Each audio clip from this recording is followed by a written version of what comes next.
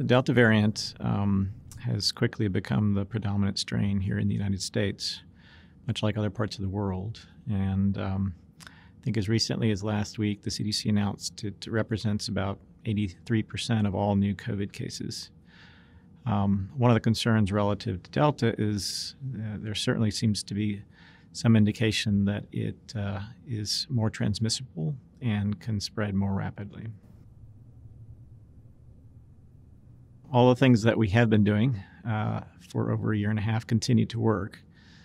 Masking, distancing, hand hygiene, good ventilation. But the most important thing that we can do to prevent infections is to become fully vaccinated.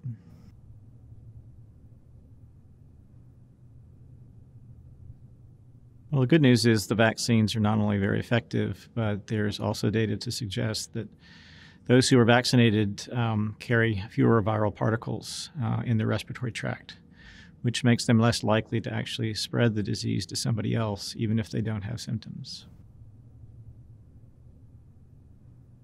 The vaccines are incredibly effective at preventing the most serious complications of COVID-19, which is hospitalizations and deaths.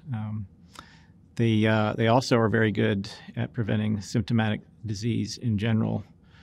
However, what we found with the Delta variant is we are seeing some more cases of people with symptomatic disease who have been fully vaccinated.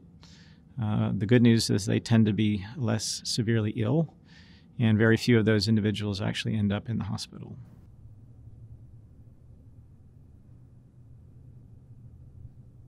There aren't really good data to select one vaccine above another one relative to the Delta variant. The studies are ongoing.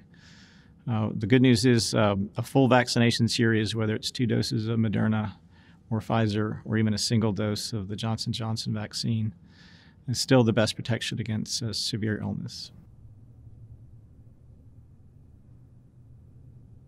As long as the virus continues to circulate, there's always the possibility of new variants. Over time, viruses can develop mutations naturally, and some of those may select for advantages, which means they could become more transmissible or they could be more severe. And since this virus has been circulating worldwide for some time now, that's a lot of virus particles that have an opportunity to potentially mutate over time. So our best protection to minimize that or to ultimately eliminate that is to really focus on getting as many people vaccinated as possible.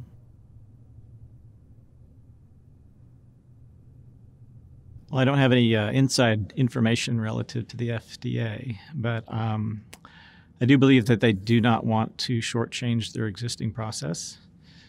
They are probably under a lot of pressure to fully approve the vaccines that are currently authorized under the emergency use authorization. However, they might come under some criticism if they did that without using their normal processes.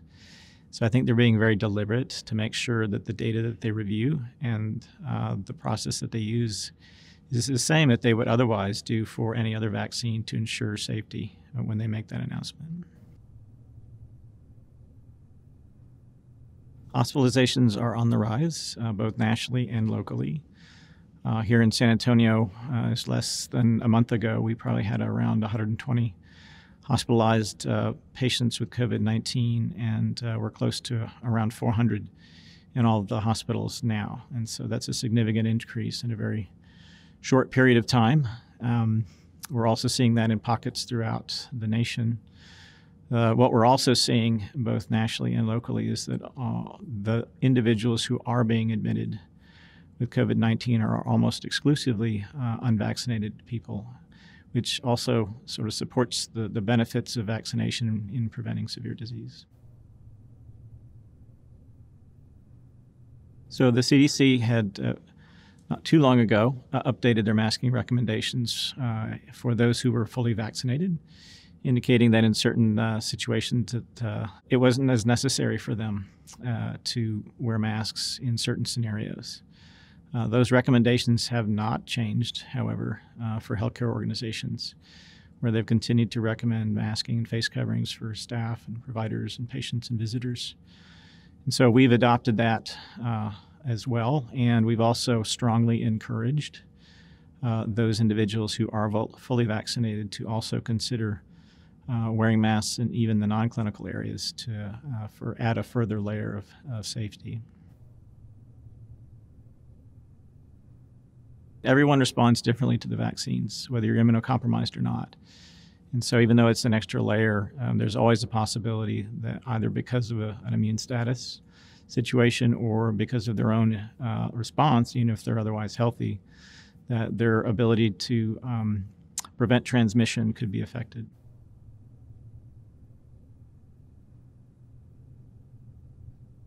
Probably a good idea to always evaluate the risks versus the benefits while the pandemic continues.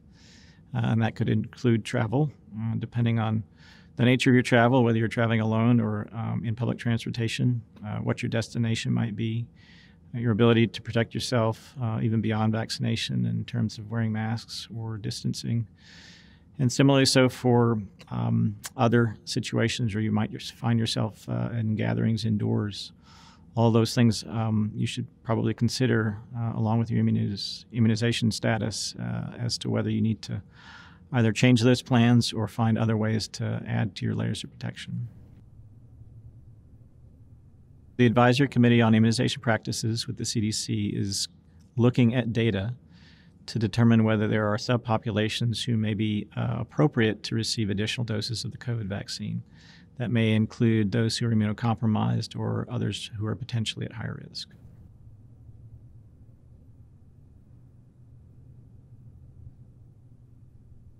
Well, right now the recommendation is to complete a full vaccine series with a single vaccine, whether it be 2 doses of Pfizer, 2 doses of Moderna, or even a single dose of the J&J.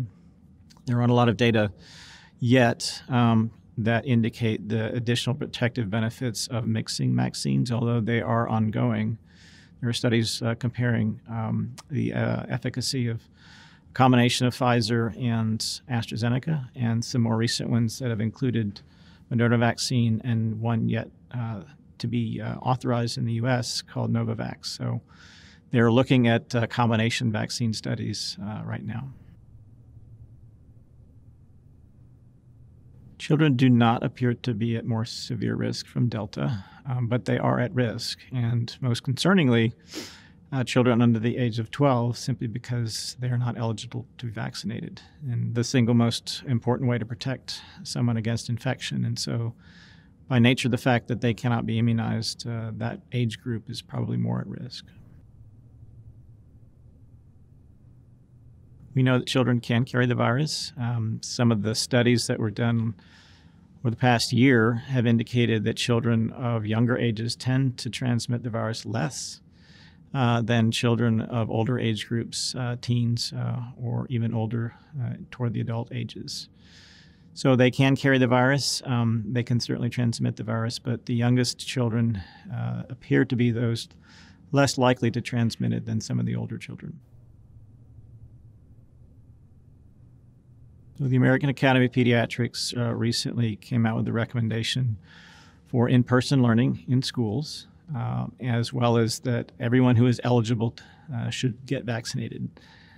They have also added that they support a layered protective approach, which means that anyone ages 2 years or older should also wear a mask, regardless of their vaccination status.